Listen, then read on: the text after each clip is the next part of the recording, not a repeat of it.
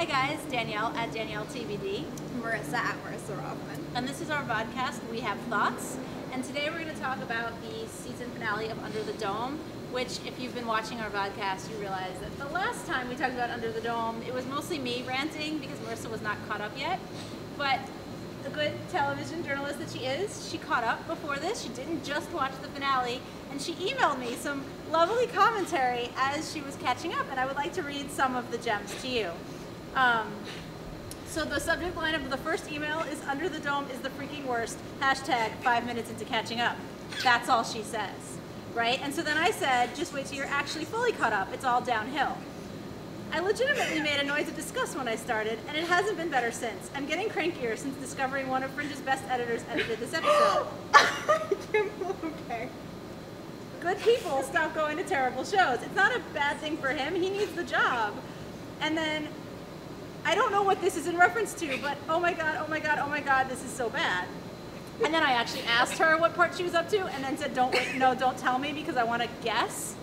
But I couldn't guess because then it just became what WTF, you know. She's not going to curse as much as I cursed. No, you wrote WTF is the show. Oh, yeah? You were being very PC about it at that point.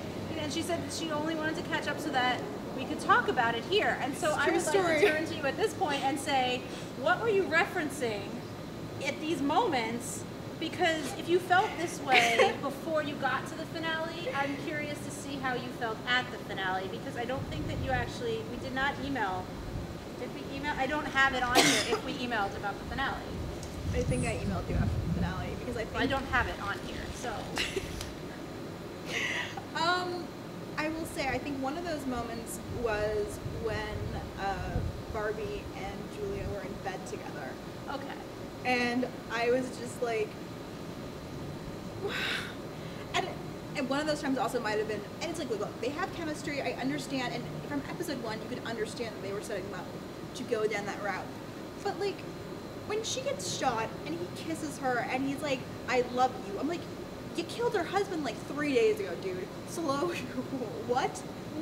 Okay, so it was pretty much at the end you were responding this way, because that was the end. No, it wasn't the finale, but it was pretty close to the end. When she was in the hospital, it was second to last episode. When he found her in the hospital. No. Uh-oh. Because unless I'm completely, look, to be fair, I watched a lot of it in a row, and I watched also it first with Emmy's and also with Dexter's finale, so it is a little bit blurry, but I will say I feel like that was probably either third or fourth last episode. Okay. But no, there was also, I mean, there was just, look, the mini dome, which your descriptions did not fully prepare you for. Oh, the Fight Club. Tried. I think one of those things was the Fight Club. WTF is this show? Yeah, that was my reaction. That was the Fight Club. Mm-hmm. Yeah, because guys, very, very rarely do Fight Clubs make entertaining television. I mean, look, basically, the only time where it was even quasi understandable / kind of amusing was like in the OC when you're like, Ryan Atwood he's crazy, and it's like you kind of understand why he would get to that place. That made more sense than this. I mean, look, I understand that they're I'm just surprised at the comparing the two. I disagree that it made more sense. But it's very odd to compare those two shows. They're very similar shows. I was thinking of Fight Clubs. Okay, fair enough. That's what threw me. I was like, what's happening? To be fair, there are not a lot of, I mean, but the fact is, it's so, So all of that having happened before the finale then, do you feel like it prepared you for the terribleness of the finale? Well, I was actually going to say, because so much of what came right before the finale was individualized. It was the of the week episode, like the Fight Club, for example. Like, if all of these people, they had a ton of people that were living in this town that apparently had this like ingrown rage or whatever that made them the type of people that would go to and participate in a fight club that we never saw again and never saw take place anywhere else. It was all self-contained. And there were a lot of moments like that, like going as far back as, you know, the birth of the baby and whatever.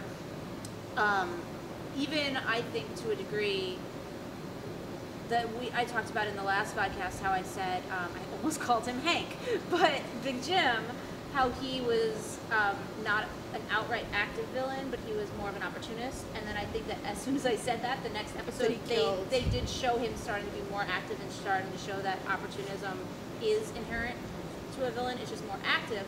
But again, it was still individualized. It was like one action here that doesn't seem to have any effect or carry over and have any emotional weight on something else.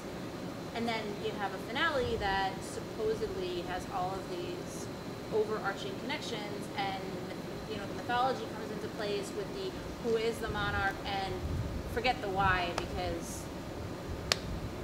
I mean, I don't know if they're ever going to tell us why Julia is the monarch, because as I said the last time, this Julia doesn't deserve it. But all I'm saying is, you know, I felt like it didn't prepare you for the kind of finale, because the tone of the show was so wildly different from week to week that, like, I didn't expect to get so much mythology.